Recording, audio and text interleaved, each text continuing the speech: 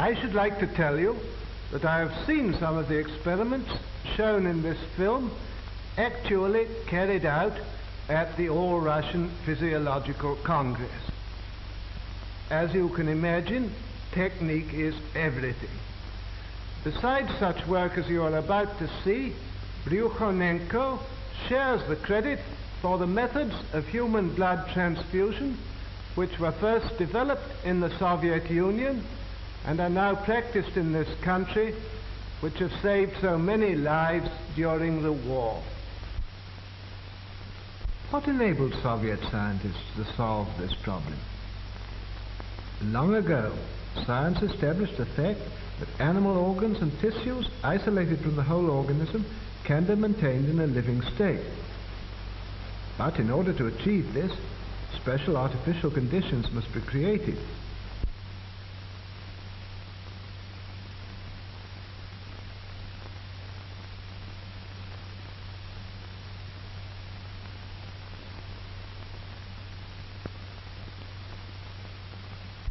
Isolated organs can be brought to life even though they've been removed from the animal's corpse some time after death. Here's a dog's heart.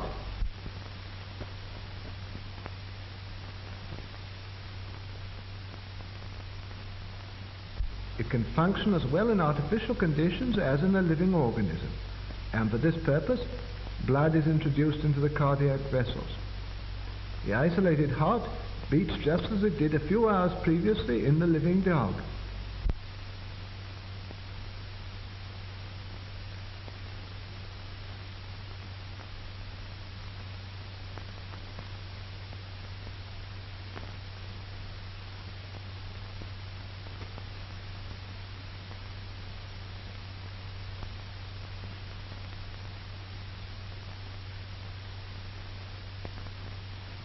The following experiment is conducted on lungs taken from an animal.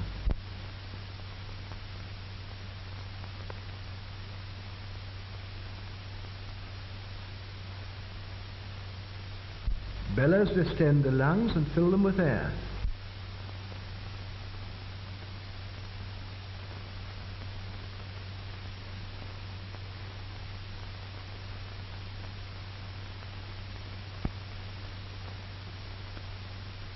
The venous blood is forced into the lungs by the action of the pump. The dark venous blood passes through this tube.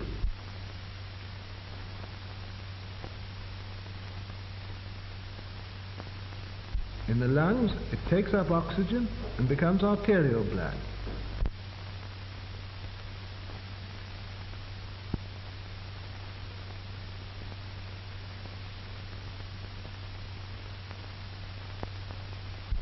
The isolated lungs breathe, producing the same chemical changes as in the living animal.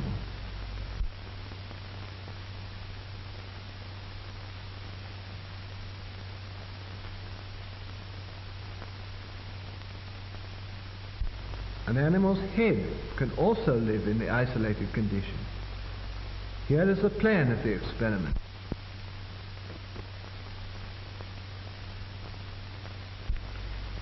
The arterial pump takes arterial blood from the reservoir to the head, while the venous pump drains off the venous blood.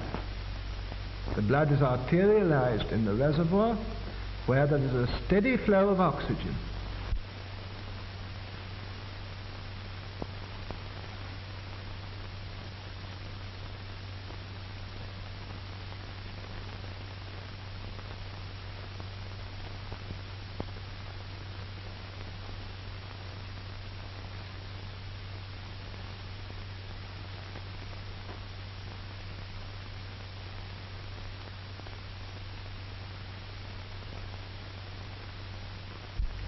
The artificial blood circulation ensures the metabolism necessary for the life of the head.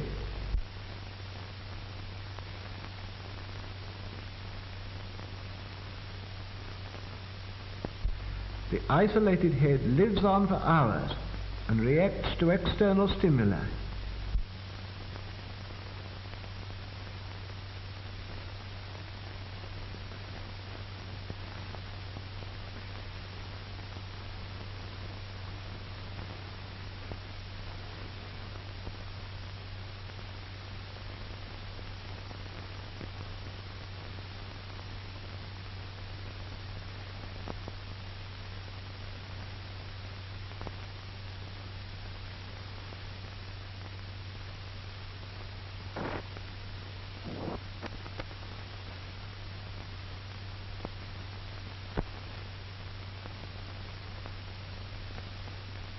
The isolated head even reacts to light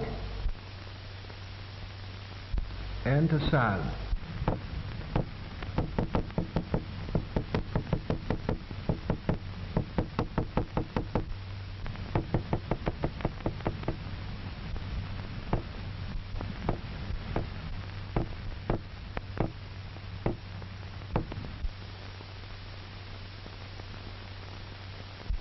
The revival of individual organs enabled scientists to proceed to experiment on reviving the whole organism. The revival of the whole organism can be achieved with the help of an apparatus called the auto-ejector.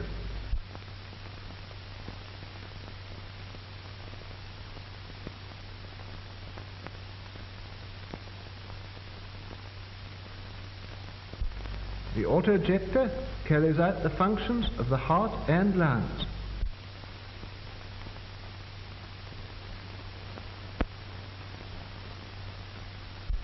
As we know, the heart, by its rhythmical contractions, supplies the body with arterial blood rich in oxygen.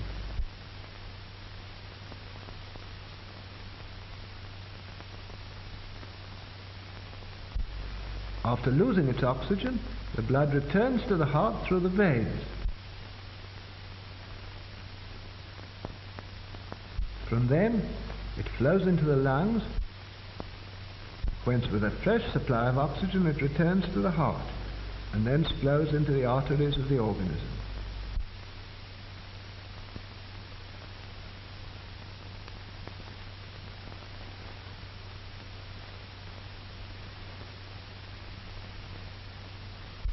The auto-ejector works on the same principle. The apparatus includes a system of pumps for supplying blood and drawing it off.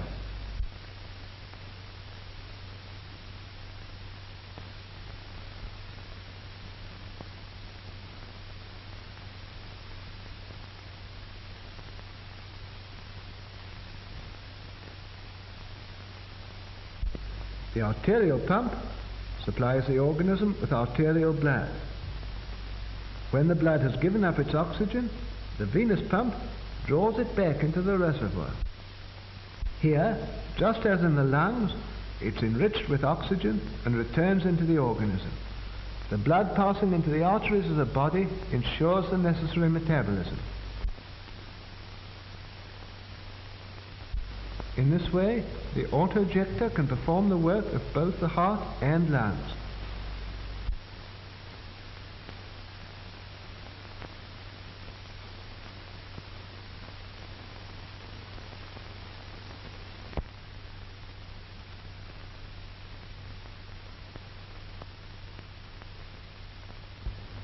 We begin the experiment of revival.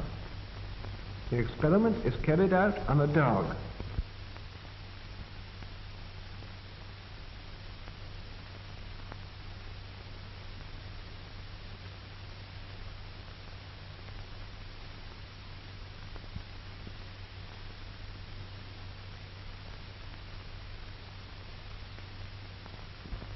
A substance which prevents clotting is introduced into the animal's blood.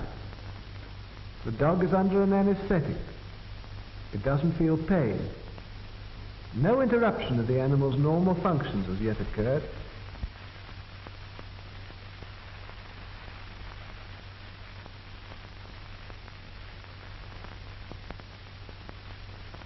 The dog reacts to touch. Its pupils are normal.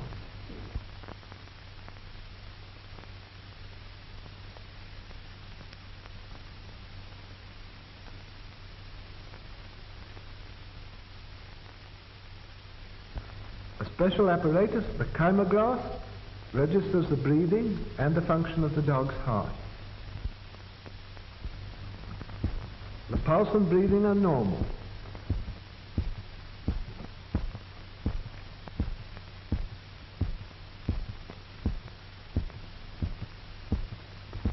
The experiment begins. All the blood is drained off through the carotid artery.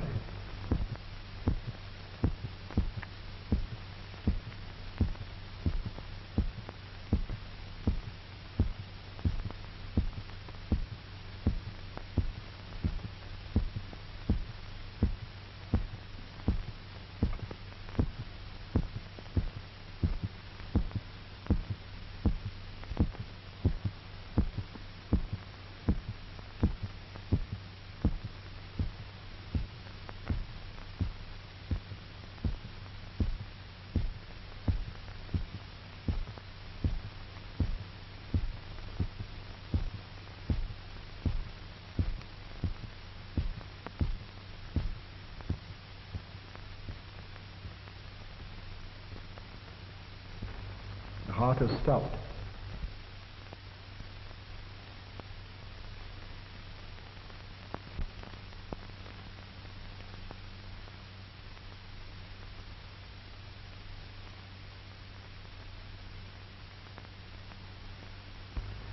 This is one of the animal's last gasps.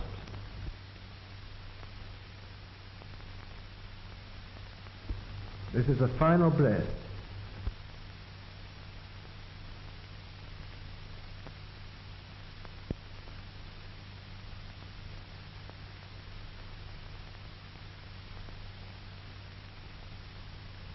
The dog is dead.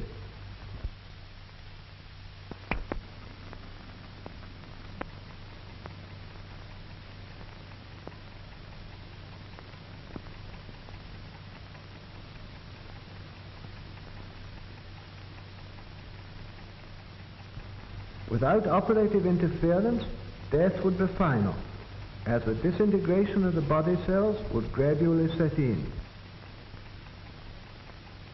The auto-ejector is being attached before starting the revival.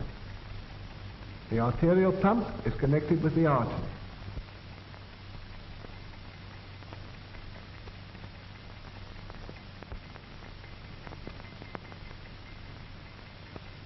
The venous pump is connected with the vein.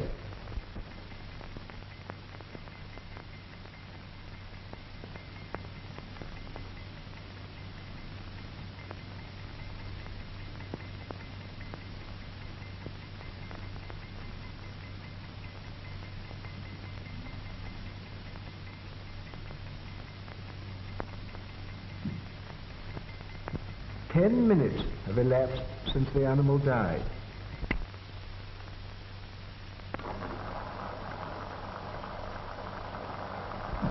The blood removed from the animal is pumped back into its vessels by the auto-ejector.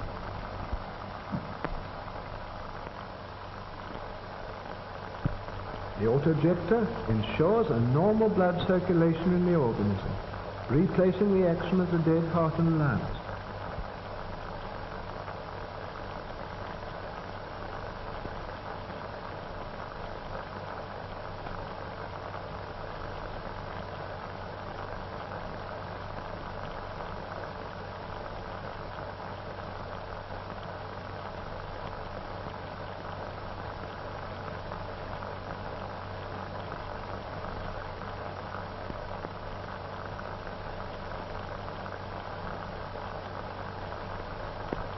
The artificial blood circulation gradually induces the heart to start beating again.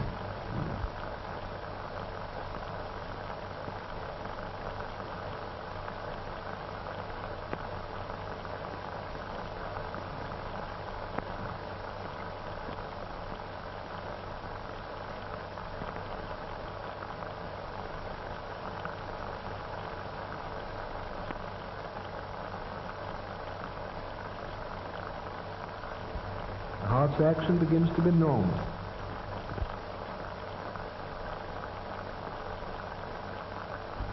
First sign.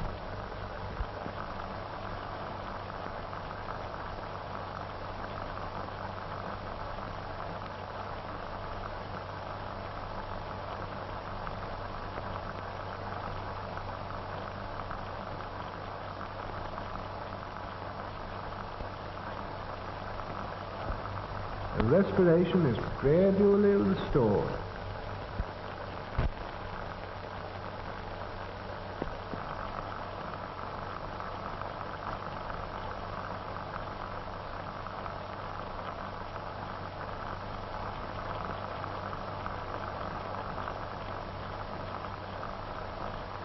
The dog breathes more normally and evenly.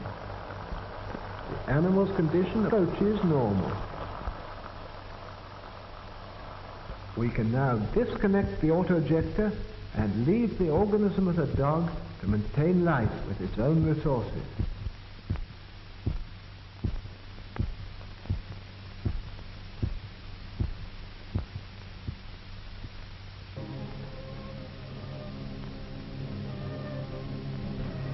The dog soon shakes off the effects of the anesthetic.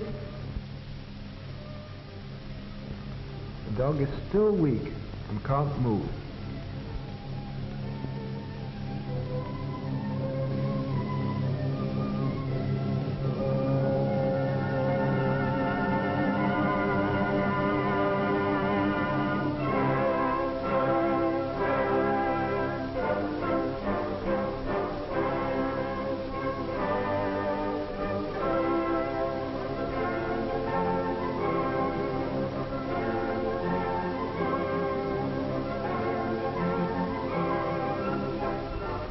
After 10 to 12 days, the dog returns to its normal state.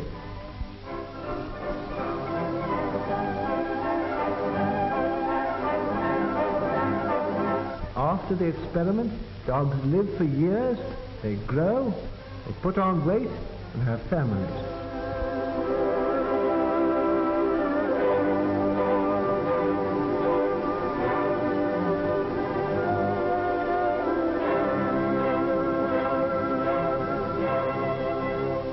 For a number of years now, 3 dogs have been under observation in the Voronezh Medical Institute after being revived by artificial blood circulation.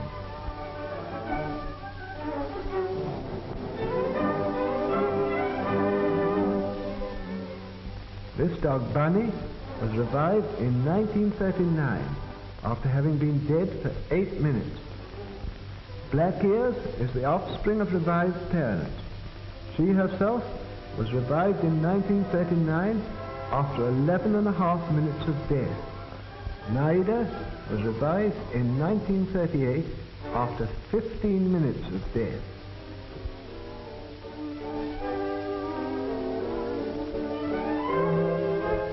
These experiments on the revival of dogs have shown that the process has no harmful effects on the animal organism. The question of the revival of animals is one of the most interesting problems in physiology today. Experiments on revival have added to the valuable store of our knowledge of experimental medicine.